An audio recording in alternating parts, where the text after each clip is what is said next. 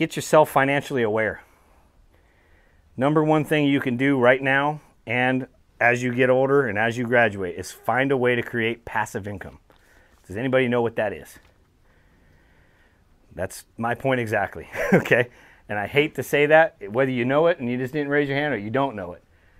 School, as good as school is and as good as those and sharp as those professors are, they do not teach us one thing. They do not teach us how to make money. What do they teach us? How to get out of school and go get a job. That's what they teach. You know why? Because that's what they did. What do you think they do? They're professors. They work. They have a job.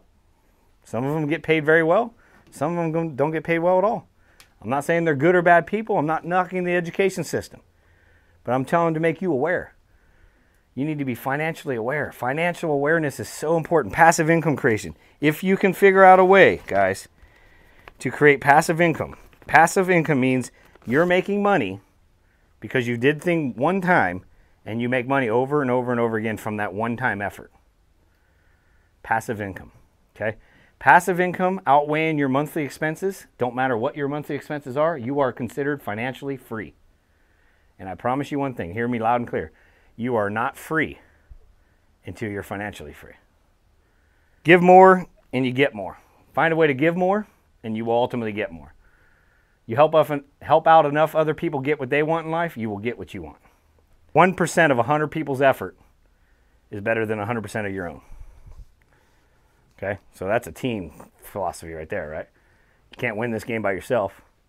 Baseball is the most individual team sport there is, right?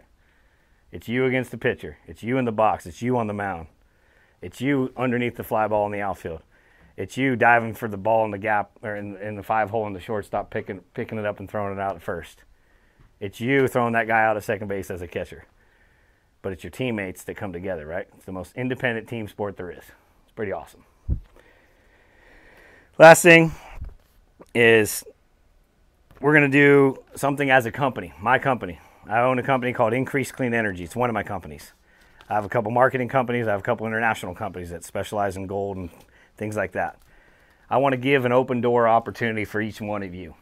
As you graduate, as you get out of high school, or excuse me, as you get out for the summer and you're looking for some part-time income, some full-time opportunities, I want to offer that as at least an interview opportunity, internship opportunity. Some of you guys are business people, business professionals, business majors that need internship opportunities.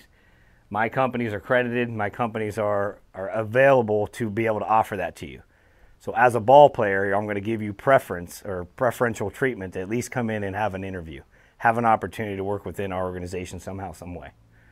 So I want to offer that to you just as a vocal, just from me, one of the owners, and say, you know what, there might be an opportunity that some of you might be able to play a role with us down the road. Who knows, right? We run a high-end sales team. Some of my guys make a couple $100,000 a year, right, in income, in sales. And some guys, some employees make $30,000, $50,000, $40,000 a year.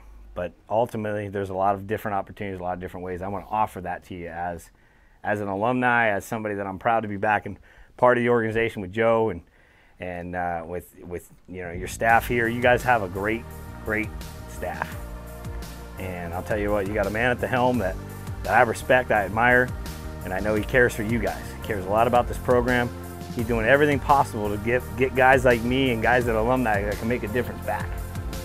And to give back and to be back. So we'll wrap up with that, man. I really appreciate you. I know we went a couple different directions. You know, I hope some of it sank in. We'll maybe do this again in the future with some other stuff.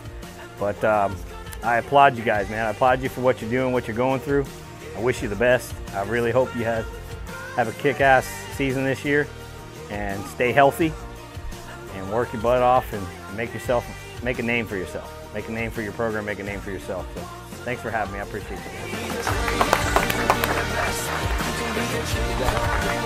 you.